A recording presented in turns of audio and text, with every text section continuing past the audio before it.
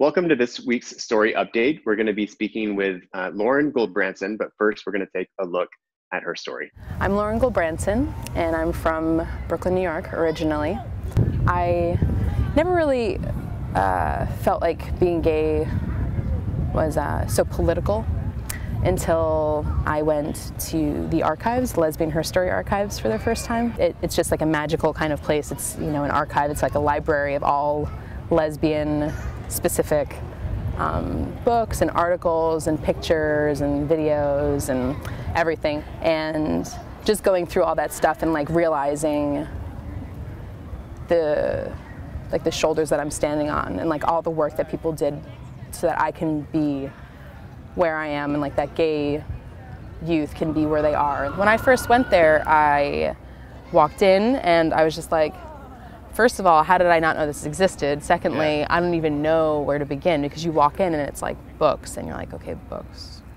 But you don't really realize that there's so much more than books there. The first box that I opened was probably the Lesbian Avengers box, which is this like fierce, radical Dyke activist group. And being able to like actually touch, you know, their banners and like listen to the tape from the answering machine, you know, like hateful shit on the answering machine. It's not just like read an article. I mean, that's cool too, reading an article about an organization, but like actually being able to like hold the stuff that they held, you know, feel the shirts that they wore, things like that I really like. And you're able to do that there. So it's just really inspiring to like kind of keep that momentum going and like keep, you know, fighting the good fight for gay rights and lesbian rights and queer rights, I guess, in general. And through that, I kind of got involved in the Dyke March also, which happens every year, the last Saturday of June. And being a part of the Dyke March is also how I feel really in touch with my political queer side. And marching with all those women down Fifth Avenue is just the most amazing feeling to me. I think there was this moment, actually there was this moment at the Dyke March.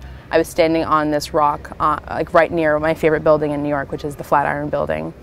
And I was just watching this like sea of women, and like I was helping to lead this like sea of women that were just like all fierce and like screaming and like, you know, rambunctious and all that good stuff. Just leading them in and like trying to like find where all the marshals were and how to take care of everyone that was involved. It was just really rewarding to me to kind of like start and finish with this amazing march. So. All right, welcome, Lauren. How are you doing? I'm doing well, all things considered. How are you? Doing exactly the same, very well, all things considered.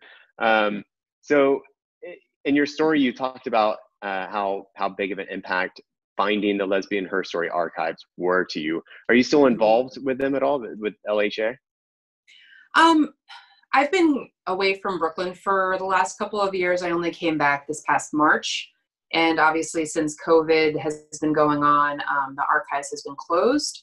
Prior to that, I've been more focused on my job. I'm an ER nurse and have been for the last 5 years.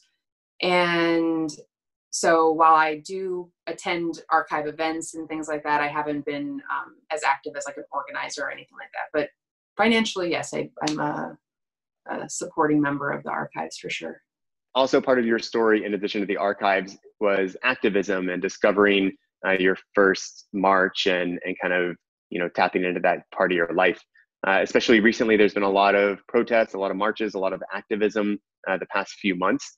How have you been involved? And also there's been Pride Month, and, you know, have you been involved much, or you're a nurse now, so maybe you've been super busy and maybe avoiding crowds? I'm not sure. What's your activist life like these days?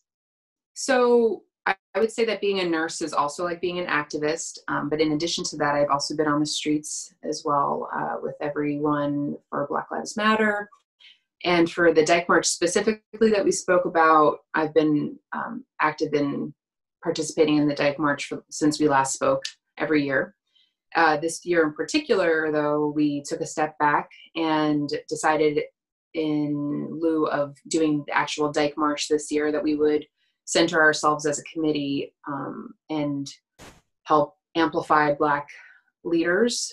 So we did a number of marches, including working with a Black trans activist named Selu, who we did one of their marches in June, and then we're doing another one this coming Saturday as well, August 1st. I don't know when this is coming out, but it's about allyship and how to participate as an ally and what that really means. And we also did a march about confronting July 4th that was Black lesbian led, and another Black led march by a former lesbian avenger, which is funny because I was also speaking about that 10 years ago as well. So I think our focus has shifted a little bit to supporting people already leading, and looking for ways to amplify those voices. Great. If anyone wants to learn more about all the things that you just mentioned and find resources, is there a way to, is there like a Dyke March website where people can go to kind of learn more about that? Yeah, there is a Dyke March website. You can just look up NYC Dyke March on Google. I think it's nycdykemarch.com. I didn't look beforehand. But you definitely, I think we're most active on Instagram and Facebook. So you can find us at NYC Dyke March on Facebook or NYC Dyke March on Instagram. And, you'll learn more about all of the actions that we're supporting and all of the political movements that we're working with. Great. That's awesome. So you've stayed very active in the activist community. And I also really love what you said about how being a nurse is a form of activism. So thanks for all that you do as a nurse as well.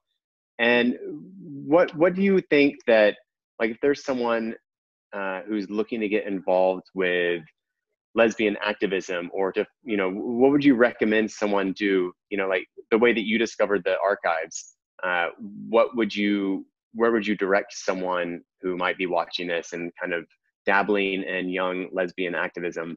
What would you, or another way of thinking about that is, what would you tell yourself, as a younger lesbian? Well, things are a lot different now. I think information is just so much more accessible to people. Especially if you have internet access, I should say. But I would say just going to pages like NYC Dyke March, and then just figuring out what accounts are linked to that, and just kind of exploring that way. I'm learning a lot now, about activism and about how to treat people in the street.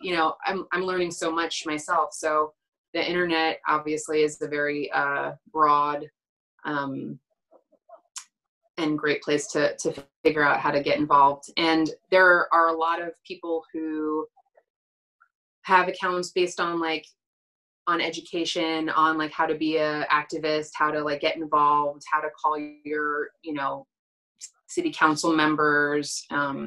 It's a lot easier now, I think, just to kind of figure things out, and a lot of people who are leading the way and giving you concrete ways to act is great. And just trying to form affinity groups with your Dyke friends, and making it fun as well as powerful, and getting out there in any way that you can.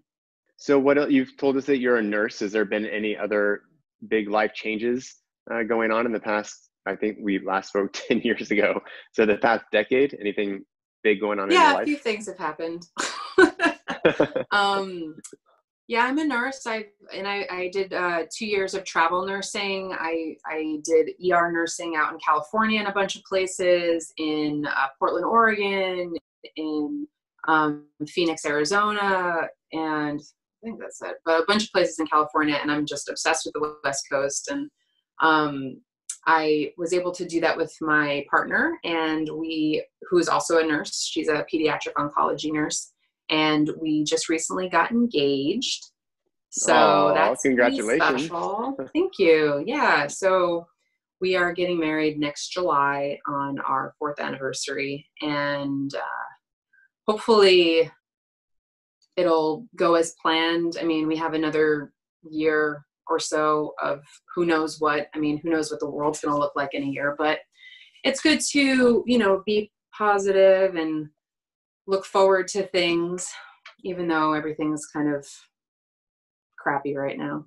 Yeah, but you got to have hope, and you have to have things to look forward to, and that's what keeps people going, I think. So that's great, Absolutely. and congratulations again. Is there anything else you want to share? Any thoughts or any updates or any messages that you want to get out there?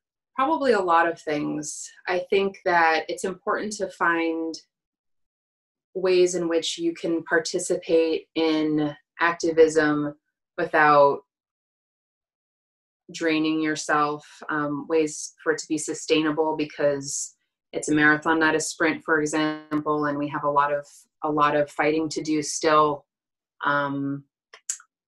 for everyone. It's not all about you and your identity and your place in the world, but looking out to your community and seeing the ways in which you can better the world. I don't know, just figure out the small things that you can do, because we can all do something even from our homes. Yeah, any activism, big and small, all makes a difference in some way, I think. So, all right, well, thanks for taking the time to speak with us. And if anyone has any questions for Lauren, just leave them in the comments, and Lauren will ask that you check back periodically and maybe answer some questions if you're okay with that. And if you want to watch Lauren's story, it's on our website. All of our stories are on Facebook and Instagram, and we're uploading every single week. So you can watch them all there, and you can check back next week for our next story update. Thanks for watching.